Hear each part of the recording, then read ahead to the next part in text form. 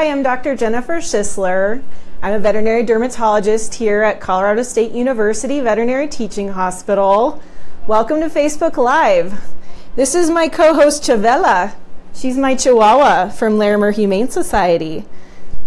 So I'm here today to answer some of your dermatology questions and also to talk about what we do here as dermatologists at CSU.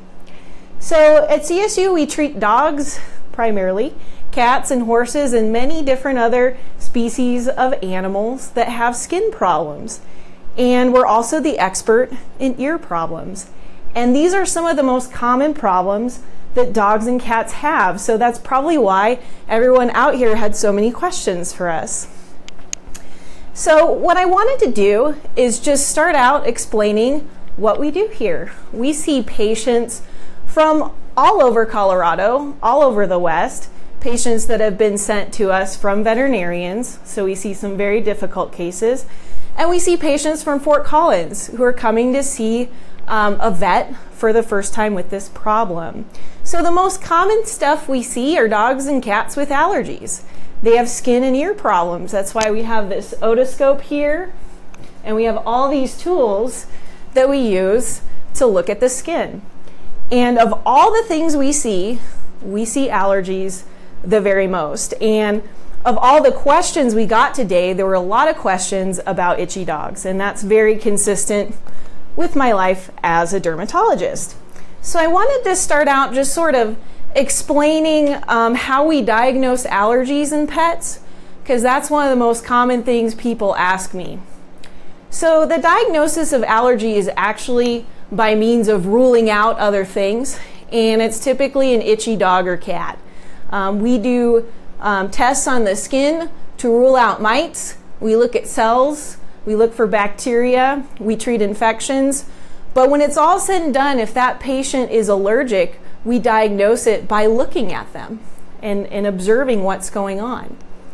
And one of the things I wanted to kind of bring out to the fore for you all is the issue of allergy testing in dogs and cats. A lot of people want that, and we do that for certain reasons, but I wanted to caution you against some allergy tests that are out there that you can buy online. So although that's very well intentioned, a lot of those tests have been shown to be really inaccurate.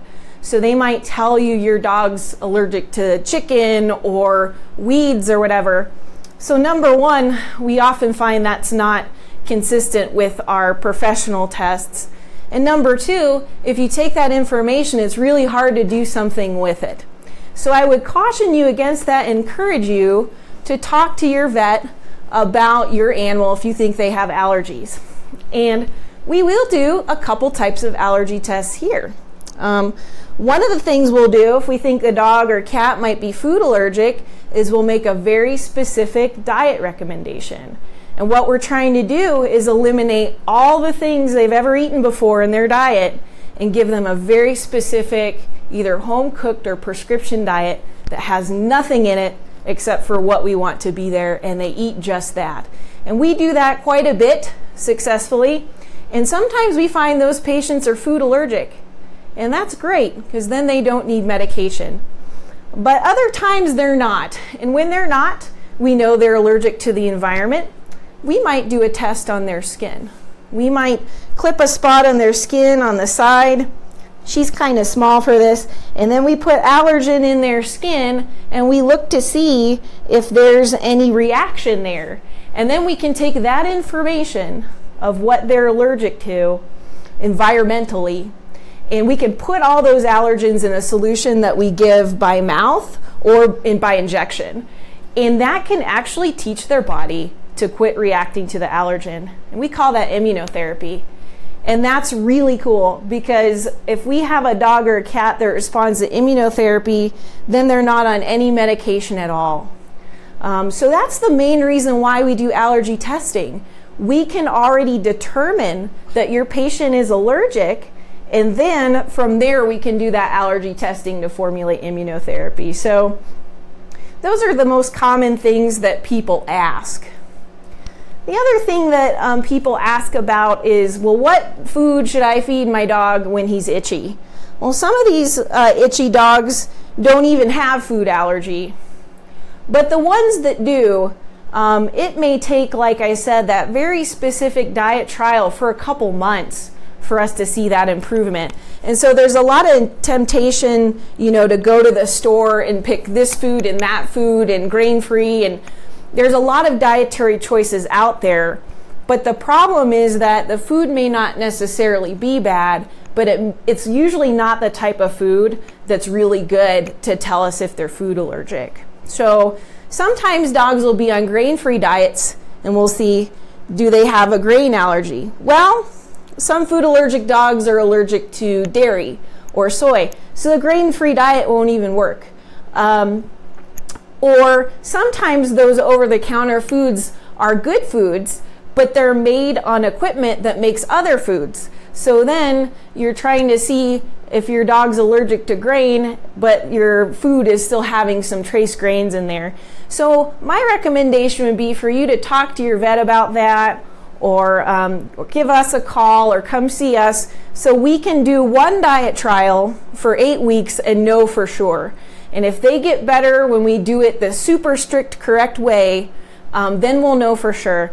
Otherwise, you might be buying different dog foods for years and just not get to it. So I wanted to share that with you guys as well. So we have a few questions here from the audience ahead of time that I wanted to talk to you about. And I just want to let you know I'm here to give you some advice, some ideas of what's out there. But this doesn't replace a relationship with a vet. I can't really diagnose things very well, over the internet. So I'm going to give you some information that you can discuss with your veterinarian. So let's see. Can you read that, Chavella? Let's see. Okay, so Destiny asks, what could be the reason that my 7-year-old chocolate lab is constantly licking her paws? She's been doing this for years and she'll lick them for hours. And she has no known allergies and her paws do not look irritated or red. So very good question, Destiny. This is a very common issue that dogs have with licking their feet. And let me preface this that normal dogs will lick their feet sometimes, usually when they're at rest, just for a little bit, or after they've been outside. But we do become concerned when they're focused on it, as you said, for many hours. I think you bring up a really good point in that when dogs are licking their feet or there's a skin problem, that you should take a look and see what's going on. I think it's great that your dog lets you look at his feet, and what I would like to tell you though is that there are some dogs with allergies that lick their feet and their skin looks totally normal. So the number one cause of dogs licking their feet, the bottoms of multiple feet, is actually allergy. And it can be food allergy or it can be pollen allergy, they can walk on it. So I do see that sometimes. Allergic dogs and their skin looks fine. So I would recommend you have your vet check it out just to make sure there's no infections or anything else going on, and maybe consider that there could be some allergies. Something that would happen less commonly, it might be a behavioral issue where this is something that they do when they're stressed or anxious. Usually when that happens, it's just one leg or one spot, but allergy is not the only reason. We have many treatments for allergic dermatitis. I mentioned the immunotherapy, which takes some time to work. But there are medications we have when you have a very uncomfortable dog that can reduce their itch very quickly without as many side effects as steroids, which is often what was used in the past. So even in the last 3 or 4 years, we've gotten some new medications out there that you can talk to your vet about. So thank you for that question, Destiny. I hope that helps you. All right. The next question we got was from Robin. And Robin asks, we have a 6-year-old dog and he always acts like his back is itchy. When we touch his back or scratch it, he's scratching and he's sensitive with it. And He gets grain-free food, he gets salmon oil on his diet, and he has no signs of dry skin or dandruff. So she said that her vet recommended giving him antihistamine tablets, but they do nothing for him. So it sounds like your vet is, once again, the theme is allergies. It's spring, it's here. And it sounds like your vet's concerned that your dog has allergy. And gosh, I definitely see that when they're itchy on their back like that. And antihistamines are a good place to start. They're affordable. They're very low side effect. The trade-off there is sometimes they don't work. Okay, in fact, a lot of times they don't. So that's something that doesn't surprise me. So it's a good thing to try, but it's not surprising that it may not have worked. So first off, my recommendation would be to let your vet know that so they can check and see, you know, is there anything else that might be going on. And then the other part I would throw out there is that, yeah, he is on grain-free food, but there could still be a food allergy, or he could have an allergy to dust mite or something in the environment that even though he's on grain-free food, he could have problems with that. So it still could be allergy. The salmon oil can be very good to keep the skin moist. It has omega-3 and omega-6 fatty acids. That's good for skin moisture. It's also good to reduce skin inflammation. So that can be helpful, but sometimes when there's allergy, that's just not enough. So my guess is that it's allergy and they're on the right track.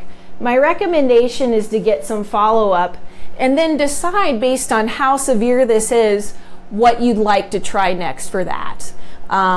Or if it's something where, you know, he's comfortable most of the time and he only itches a little bit when you tickle his back, then that might be, see, she's doing that a little bit, that might be acceptable. So I think we ought to try something else for that possibly. Good question, very common. We do have some questions coming in. Let's see if I can check it and find those questions. Thank you for asking questions. Oh boy, here's me. I might need some of my assistance. All right, here we go. Thanks, Erin. Erin says, keep up the great work. All right, so what do I do about the white flakes on my cat's back? I've been asked. Okay, thank you, Kristen, for that question. Question is, well, what are causing the white flakes? Well, sometimes the white flakes are due to mites. Not often, but sometimes. So we can take that skin and do a scrape and look under the microscope, because if it's that, we can treat that. It's called Chilatiella. We have it in Colorado. But sometimes with cats, they just don't groom as much as they could along their back. So we call that seborrhea.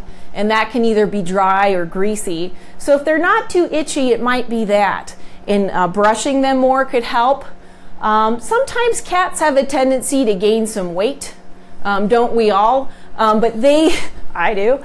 But then if they gain weight, they can't reach the spot on their back. And so if they can't reach the spot on their back, it gets really itchy. So we can work on that by grooming them. We look for mites, look for infection. We can groom them a little more there, get them some weight loss. And then there are products we can put on the skin that moisturize the skin. And these are products that aren't sticky, and they absorb very nicely and they mimic normal skin oils. So that is when we have seborrhea, that's one way we treat that. So hopefully that helps give you some ideas. Maybe we'll move on to Mo's question. So Mo asked, I have an 8-year-old female golden chow mixed breed dog, and this dog's had pancreatitis within the last 2 years. We monitor her fat intake, but we used to give her sardines to keep her skin nice. It sounds like she has a poor poor skin, poor coat. So the sardines helped her skin, and now Mo can't feed that anymore because it gives her stomach issues. So what should we do?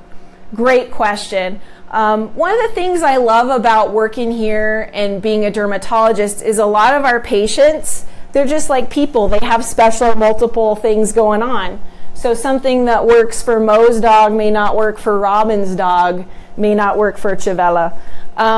So the sardines, those are high in omega-3, omega-6 fatty acids. So those moisturize the skin. It makes a lot of sense why that would help. When dogs have pancreatitis, just for the rest of the audience, that is a very serious inflammation of the pancreas that can cause stomach upset. Sometimes dogs even need to be hospitalized for that. And high-fat food can trigger it. So those sardines have fatty acids in them, and it doesn't surprise me that unfortunately that's going to cause your dog some problems. And so in general, when dogs are on lower fat diets, sometimes their skin get dry. So when you say that she has poor skin, I'm assuming that means the skin is dry and otherwise fine.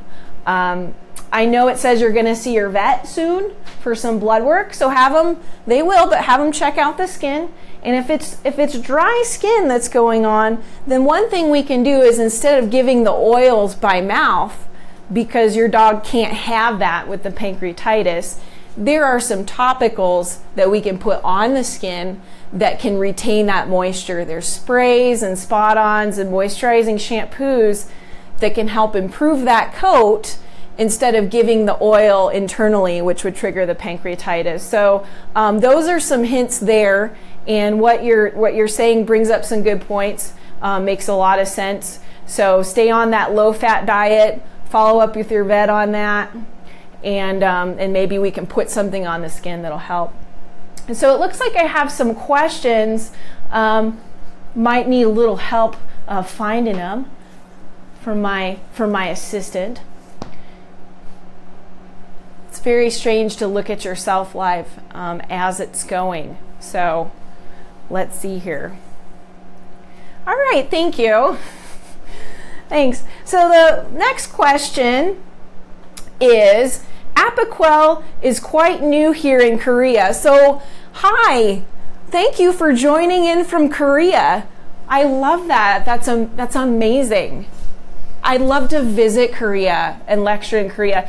And so Apoquel, you guys, it is an allergy medication that's been around for about 3 or 4 years consistently in the United States. I have a lot of experience with Apoquel. And so it came out in the United States and some European countries first, and now it's finally making its way to South America, and it's finally making its way to Asia. So what can I tell you about Apoquel? This is going to be more for a general audience rather than a veterinary audience. So if you're a veterinarian, just send me a private message. So Apoquel is a pill. It's an allergy pill that's not a steroid. And so we used to use a lot of anti-inflammatory steroids because they work fast for itch. And what's nice about this is that it doesn't have those side effects. So it's a pill that we give for dogs with allergies that treats the symptoms, usually works in 1 to 2 days, often within a day. And in my opinion, it's reasonable to give long-term with some dogs that have allergy. We just don't have dogs that have been on it for 10 or 15 years, so we just don't know. But my experience has been it's very well tolerated. It's a very good tool for treating allergies rapidly, reliably in dogs without short-term side effects, and we don't have evidence for significant concerning long-term side effects. So I would say that honestly, I use quite a bit of Apoquel for short-term and sometimes long-term in dogs. With any new drug that's out there, guys, if you Google it, you'll find a lot of information. Some of that is very scary information. Some of that is very scientific information. So I would just recommend, if you're coming across information about a new drug that's scary to you, that your vet recommended, go ahead and call them and say, hey, I read this. What can you tell me about that? because I like to have that dialogue and just like give you information about what's out there. To be frank, I don't prescribe things that I wouldn't give to Chavella. So for me personally, I feel good enough about Apoquel. If she was itchy, I would give it to Chavella. Maybe I would, yes, maybe I would do a food trial. You know, I would consider maybe doing some immunotherapy too, but gosh, if she got super itchy quick, I've got some good response. So I hope that helps out there. That's one of those new allergy treatments that we're pretty thankful for out there. Shall we move on to another question? Thank you for your question about Apoquel. Okay, so this question is from Lisa. Lisa says, we're at the end of our rope with our German Shepherd mix. He's constantly licking his leg and it's gotten infected and he's had 5 bandages put on it and it heals and then he licks it all over again. So right now he's living in his enormous cone. He's living in a big plastic cone and now they're putting ointment on it. And what it sounds like is when they do these things, it's helping, but then he can't live outside of this cone. And she's afraid it's going to keep happening, Lisa. So thank you for that question. I can kind of read the desperation here. I like to have dogs and cats in cone-free living situations. So there's a couple things I wanted to share here. We do see dogs that lick their legs to the point where it becomes very serious. And we do see dogs that when they're doing that have infections. So a lot of those dogs do have skin infection. The bigger piece of this that we wonder is what's causing this. So we can treat the infection, we can put the cone on, we can prevent the licking, but if the thing that's causing the licking is still there, then it's gonna come back. So that is the challenge, what we call a diagnostic challenge. That's our diagnostic challenge, to figure out what's going on there. So I think you need to work with a veterinarian to really sort that out. Now, some dogs, when they lick over and over and over again, they get what we call an acral lick granuloma or acral lick dermatitis. And it can be pretty serious. I wanted to show you a picture of it, mainly just to let you know what some of our concerns are. Oh, of course, we've got an error message, so. All right. It's live. That's what happens. So this is acral lick dermatitis. It can look a lot of different ways. I know that's pretty gross, but I just wanted to show you guys, if dogs are left to lick their legs, sometimes they can really do some damage. So I think it's very smart that you've got your dog in a cone, but now we need to figure out why they're licking in the first place so we can prevent this from happening. We see a lot of dogs licking their legs because they're allergic. So we might find on their physical exam inflammation in other parts of their body, like their ears or in their feet, that would give us a clue to allergy. So sometimes allergy triggers it. They start licking, it makes a sore, and it's just this cycle, okay? Another potential thing that might cause it that we think about is arthritis or a pain or a nerve problem in their leg. So sometimes we'll do a very thorough exam and maybe even do x-rays depending on how they look, because that could be why they're wanting to lick. Another possibility could be sometimes they're licking because there's a foreign body or there's a little tumor there. So sometimes we can identify those things. And lastly, but very importantly, some of these dogs, they have different behavioral reasons for doing this that's involved with stress or habits that they're forming. So in order for us to figure this out, a lot of times we're doing some detective work in terms of doing a very thorough history, very thorough physical exam, and thinking about what factors are involved and treating and identifying those factors. In some of the really hard cases, like the ones up on the screen, Sometimes there's 2 or 3 things going on. So I think it's great you're asking this now. I think we need to help you and have your vet or us help you figure out what's caused it in the first place so we can treat the infection but get them to stop licking. So I wish I could give you a quick, easy answer, but there's definitely hope for this. There's definitely hope for cone-free living. It may take some time, energy, and effort, but it's worth it. So that's my advice there. Best of luck to you with that. All right. Sounds like we've got some more questions. We might take 1 or 2 more questions in this session and then wrap it up. All right, let's see. Thank you for bringing this up. Oh, okay. We got another question. It says, what does catnip actually do physiologically to cats? Fernando is asking that. I wish I knew. I'm sure somebody knows. I think the first place I would look is I would look in some journals and read up what's going on. I don't know that for sure. I do know that I literally gave my cat catnip yesterday because it makes him relax and feel good. And other cats, it makes them really hyper.